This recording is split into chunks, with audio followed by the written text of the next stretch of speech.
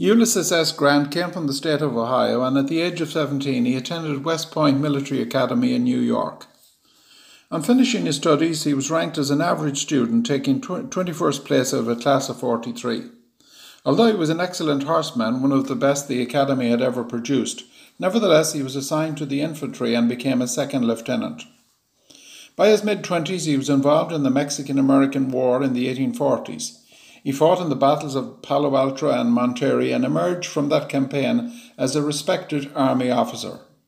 Following the Mexican War, Grant married Julia Dent in 1848. They had a family of 4 children. At this time he found army life somewhat boring and became a heavy drinker. By 1854, at the age of 32, Grant was found drunk in his headquarters and dismissed from the army. Following his army career, he built a log cabin in Missouri which he called Hardscrabble. He tried farming and working as a bill collector, but failed basically at both. By the late 1850s, he was forced to accept a job to return to his father's leather store in Gallaudet, Illinois. Life had reached a low point at this stage, and Grant seemed something of a failure in life. However, when the Civil War broke out in April 1861, he was appointed military aide to Governor Richard Yates. In June, he was promoted to the rank of colonel and put in charge of the 21st Regiment. By August, he had become brigadier general. The following month, Union forces under Grant fought the Confederates in both Illinois and Kentucky.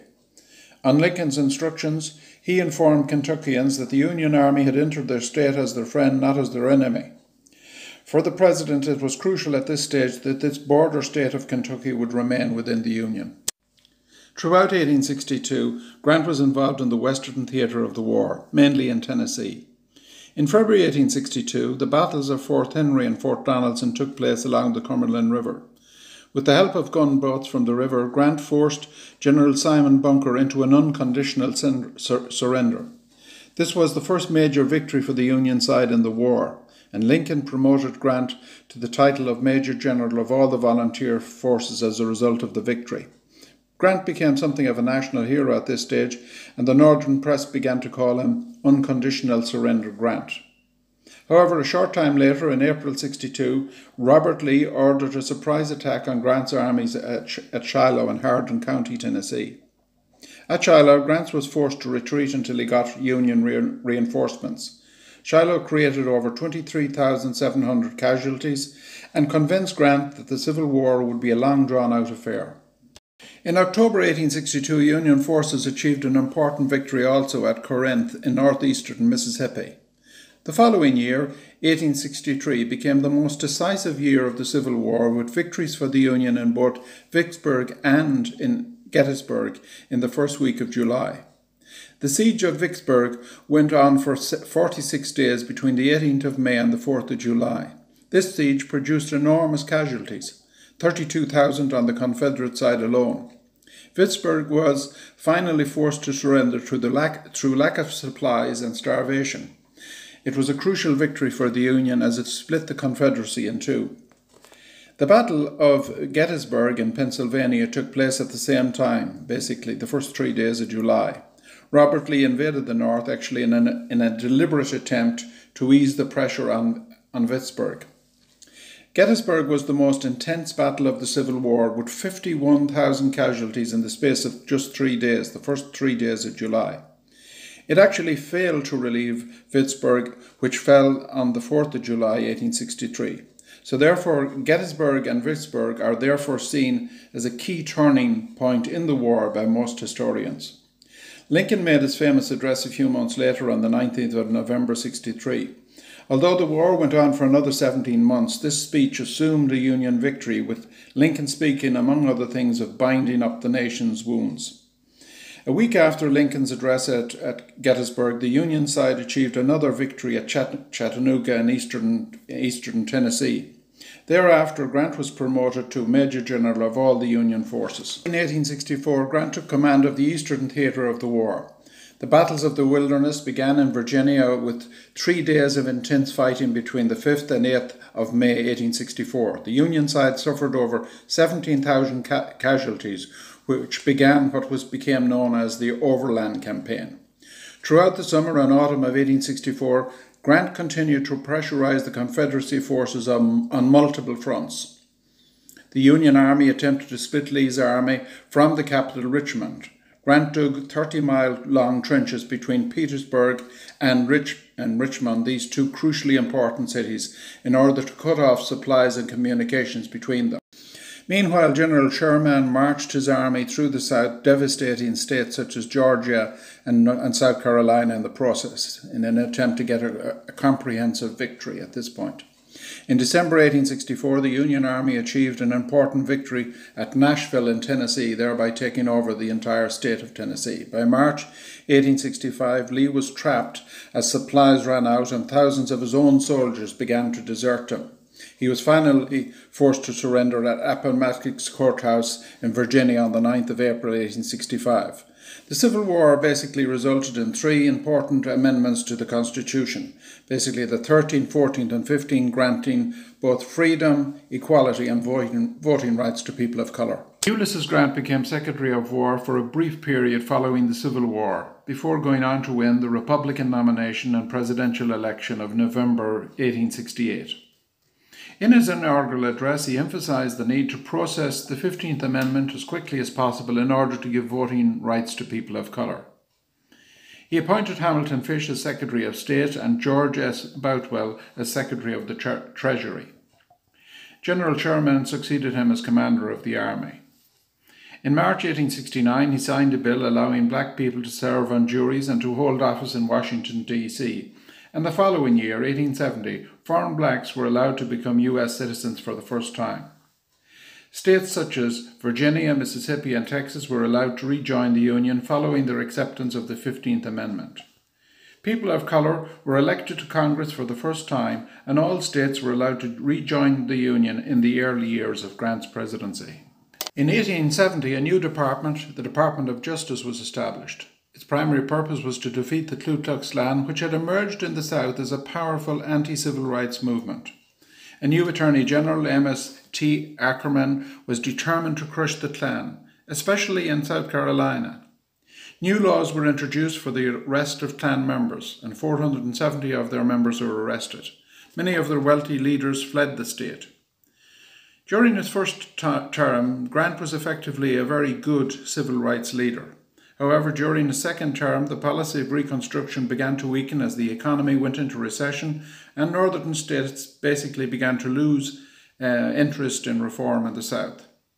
In the South, Democratic Redeemer-type politicians also gained office and introduced Jim Crow-type laws which further restricted the civil rights of people of colour. Grant signed the Civil Rights Act of 1875, but there was never really much enforcement of this, especially in the South. In relation to the economy, Grant wanted to replace greenback dollars, which had expanded rapidly during the Civil War, with a gold-backed currency. This policy, which was to be achieved on a gradual basis by the release of gold on a fortnightly basis over a number of years. However, two corrupt businessmen, Jay Gould and James Fisk, convinced the president to block the sale of gold in support of Western farmers. Meanwhile, they secretly bought large quantities of gold on the New York Stock Exchange in order to take advantage of a price increase. However, by early September, the president realized their plan and ordered the sale of $4 million of gold on the 24th of September 1869. This event became known as Black Friday and collapsed the price of gold on the stock exchange, created chaos generally in the stock exchange and led to recession in the wider economy.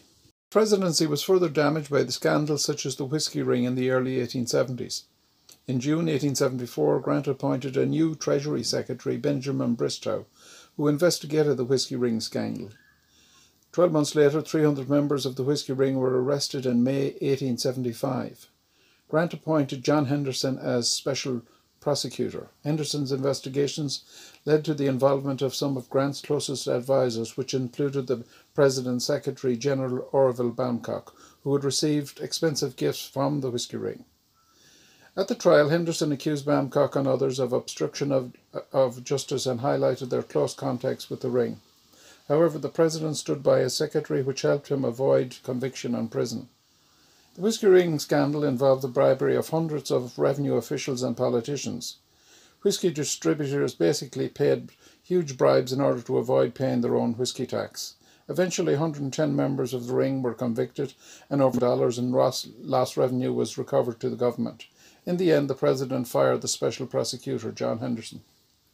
These financial scandals, both Black Friday and the whiskey ring, damaged Grant's reputation, but the president remained committed to the policy of overall financial stability and replacing greenback dollars with a gold-backed currency over a 10-year period, and he signed the Public Credit Act in 1869 to that effect. Grant was also a moral conservative in the Christian tradition.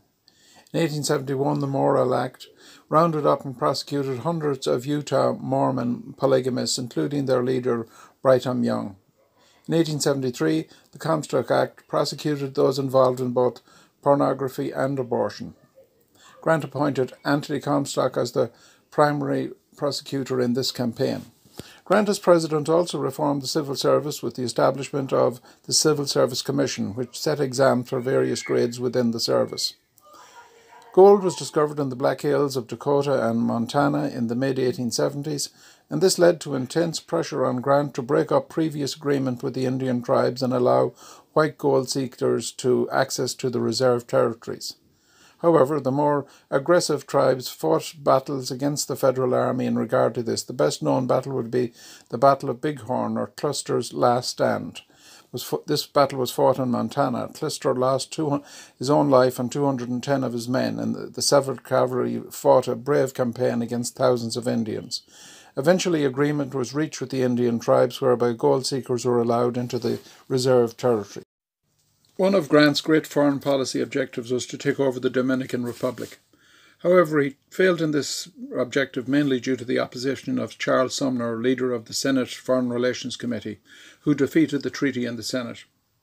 Grant successfully concluded the negotiation of the Treaty of Washington with Britain in 1871. This treaty settled claims in regard to the CSS Alabama ship. Britain paid $15.5 million to America in the treaty, and the treaty also dealt with fishing rights in Canadian waters and created good relations between the two nations in the following decades. Ulysses Grant is considered one of America's greatest generals. However, he is regarded as something of an average president. The state of Colorado joined the Union in August 1876, bringing the total number of states to 38. The population of the United States was 48 million at this time at the end of his presidency in 1877. Following his presidency, he went on a world tour where he met Queen Victoria and Bismarck of Germany. He wrote his memoirs while he was dying of throat cancer in the last year of his life. He died in July 85 and is buried in New York City.